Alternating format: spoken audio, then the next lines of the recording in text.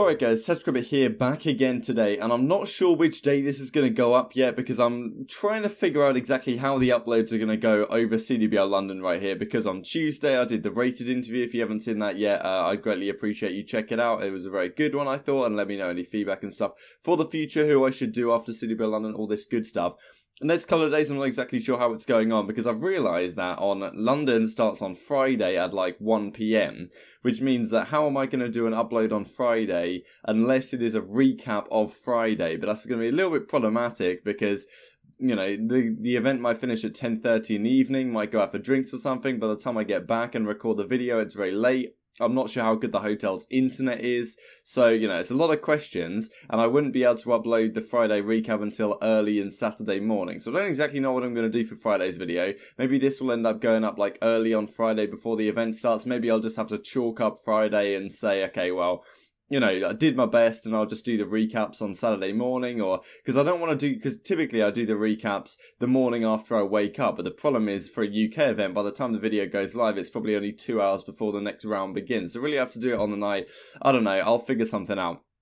So there's just some thoughts on that. I don't know when this video is going to go live, but anyway, I hope you guys enjoy it. It's a video on the top 5 players to watch at this event. Now, I'll probably, you know, there's a lot of honourable mentions here that we can talk about. But yeah, top 5 players at CWL London. These are the pools. We've done a lot of things to, well, we've done a lot of content on the pools itself. Haven't really talked too much about the individual players. So let's crack on with that. Here we have all the participants at the event, so 100 Thieves all the way through. These are the names that we're looking for. And yeah, so like if you guys enjoy it, subscribe if you're new. As always, I'd greatly appreciate it. Closing in on 11,000 as of the time of recording.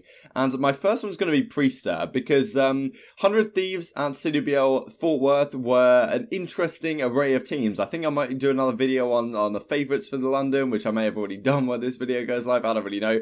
I was going to talk about the fact that 100 Thieves are considered favourites for this event, but it's very interesting because, yes, of course they did very well at CWL Fort Worth. They made that losers bracket run, but, you know, they didn't make it to the final or anything, so why exactly are they considered favourites? Now, of course, Priester at that event, when they were going on their losers bracket run, was taken ill, and Ferro had to substitute in for him.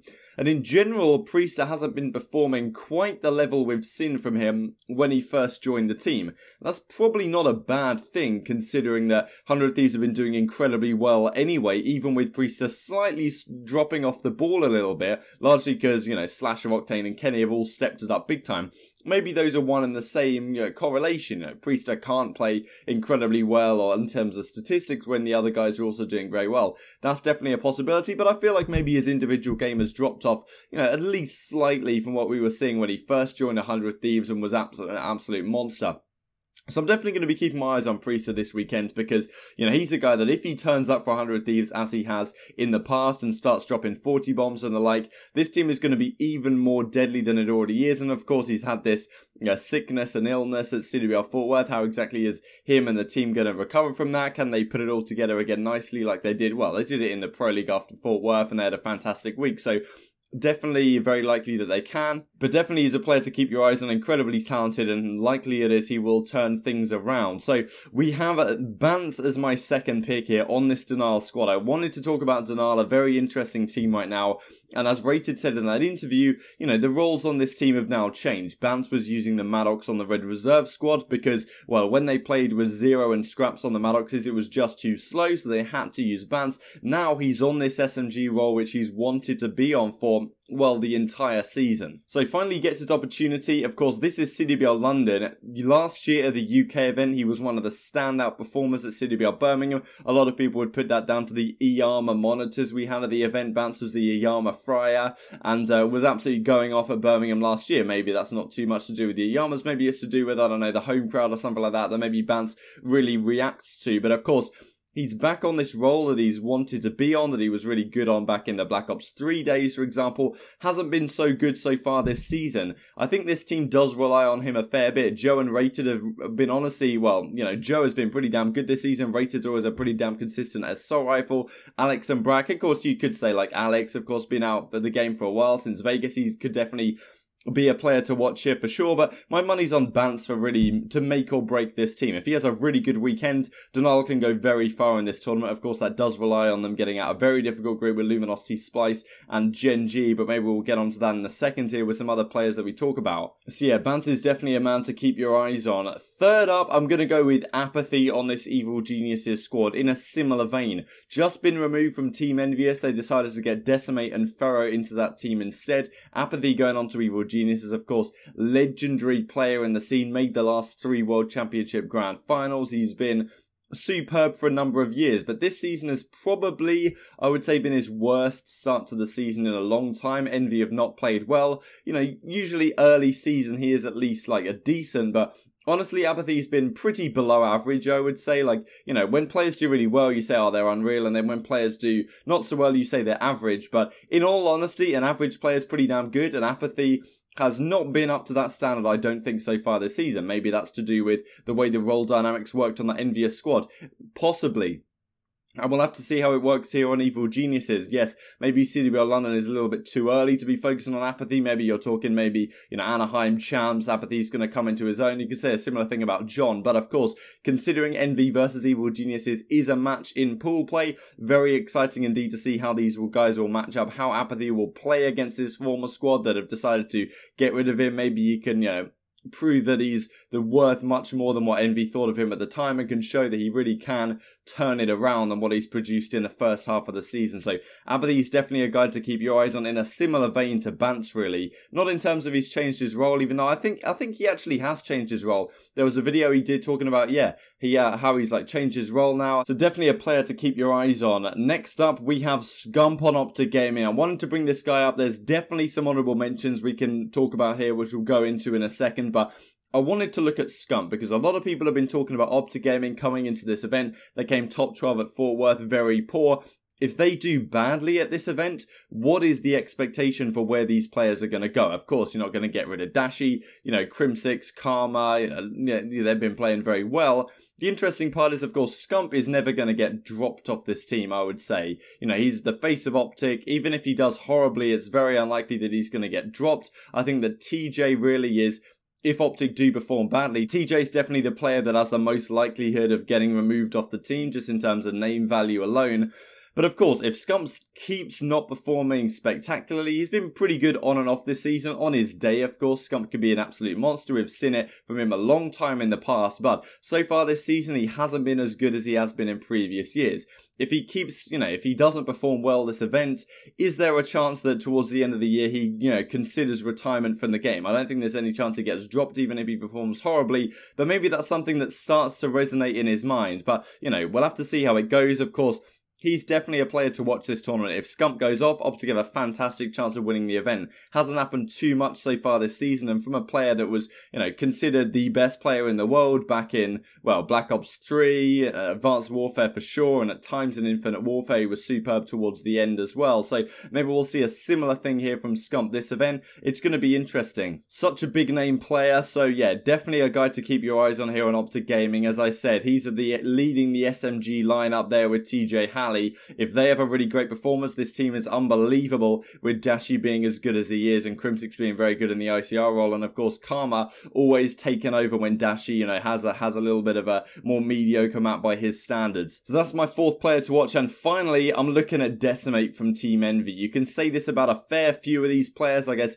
Alex is also another one where the guys who have played, you know, at the Pro League qualifier, they've played at Vegas, played very, very well. Now they've finally got their chance back on a pro team. How are they going to perform? I saw a fair few people in the comment section when I talked about Envy saying how, you know, I'm not sold on Decimate, which is certainly a fair opinion. Last season he was generally good, I thought, but did have a couple of mistakes he made, particularly at Champs, even though that Team Envy roster did relatively well at Champs overall. So far this season he has been very good. Of course, now he's on Envious here. Now, yeah, he is reunited with Ferro and Bevels that he has played with in the past. So, you know, I do think they have a lot of potential as a squad. I think that Decimate is a fantastic player overall, but we'll have to see how he performs here, because he was great at Vegas. You know, it's the kind of thing that Rated was talking about on Tuesday. He was saying that, you know, players are picked up based on their performance early in the season. Happened with Alex, happened with Dylan, and the same thing really has happened with Decimate. But because he hasn't played in many months at this point at this high-tier professional level,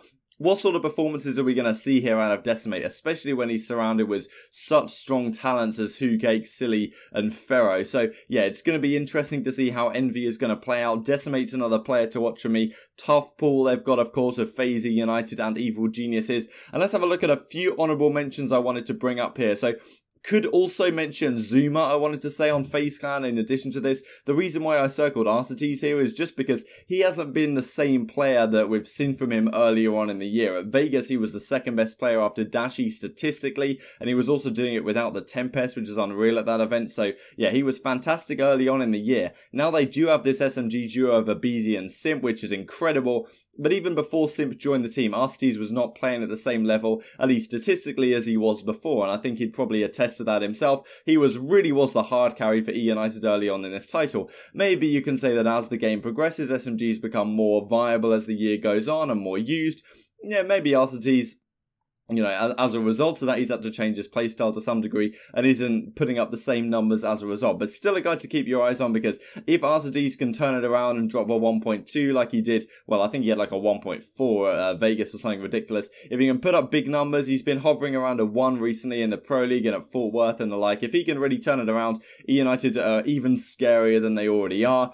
FaZe Clan as well, Zuma, a guy we haven't seen too much of this year so far. Back in this SMG duo, him and Asim, I guess Asim you can keep your eyes on as well. Zero is a guy I wanted to circle here on FaZe though, just because of this role change. Zero used the ICR back in the Infinite Warfare days when he was on the Splice team that won Stage 1 playoffs. He was unbelievable with the NV4 in hand, of course it was at the time, had like a 1.3 at that event. So now he's back on that role. It says it's been going very well in practice. There's a lot of names to keep your eyes on this FaZe Clan squad, but Zero is going to be an interesting one because him in the ICR role should be very exciting indeed. Another name to mention is Pharaoh on that Team Envious squad. People saying a similar thing with Decimate and Pharaoh, you know, not 100% sure if I really believe they can go the distance and really perform at the level we've seen before. I do rate Pharaoh as an individual player, it's just about how he gets on with his team. I think he was fantastic last year. I would have given him the MVP at Stage 2 playoffs when they won that event. Kenny got the MVP, but, you know, he didn't play that well at that weekend, but he was the MVP for the entire season. That's how they did it. So it's going to be interesting to see these guys in action. Of course, several guys to keep your eyes on elsewhere. Splice, Accuracy, a guy that hasn't been playing incredibly well. Assault's now on the bench at Envy, of course. He maybe is keeping his eyes on this Splice team, thinking, well, maybe Splice are looking for an upgrade for Accuracy, which apparently they have been considering earlier in the season here. Also, Luminosity, I guess you've got to mention a guy like Gunless, you know. Always keep your eyes on him if you want some spectacular gameplay. Slackton John as well. It's getting towards the latter half of the year here. John probably going to start turning around his game and performing really, really well. That's what we've seen from him in the past. Of course, Slacked was a really important player for them at Fort Worth, and Classic, of course, is another one to consider here because he was using the Rampart, which is now not in the game, but the KN57 may well be. So it'll be interesting to see what Classic exactly uses in that aspect right there. So I hope you guys enjoyed the video. Like if you did, subscribe if you're new as always. I'd greatly appreciate it. And yeah, leave all your thoughts below. Who are you keeping your eyes on this weekend? Hope you enjoy the weekend of Call of Duty. It should be a fantastic one. Thank you guys so much for watching as always, and I will see you next time.